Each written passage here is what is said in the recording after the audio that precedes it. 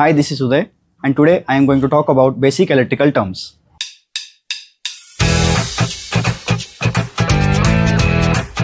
Current. Electrical current is the flow of electrical charge through a conductor and it is measured in amperes. In our homes, electrical wires are the conductors which carry current.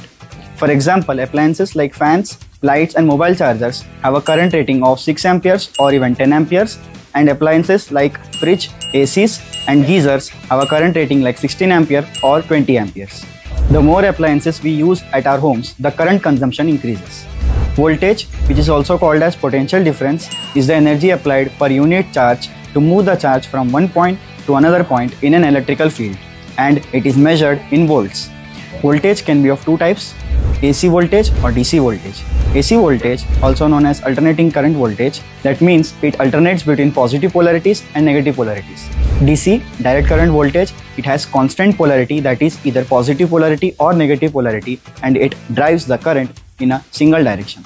Most of the electronic components of today operate on DC voltage, example TVs, laptops and mobiles. From the electricity boards at our homes, we receive 230 voltage of AC supply, and in the industries, commercial buildings and bungalows, we receive 415 or 440 voltage of three-phase supply. Power. Power is the rate at which electrical energy is transferred and it is measured in watts. For example, CFL lamps consume more power whereas LED lamps consume less power. Power represents how much electrical energy is used, and it is a key factor in determining how much amount of electrical current is generated or consumed by an electrical appliance. For more information about switchgears, please stay tuned.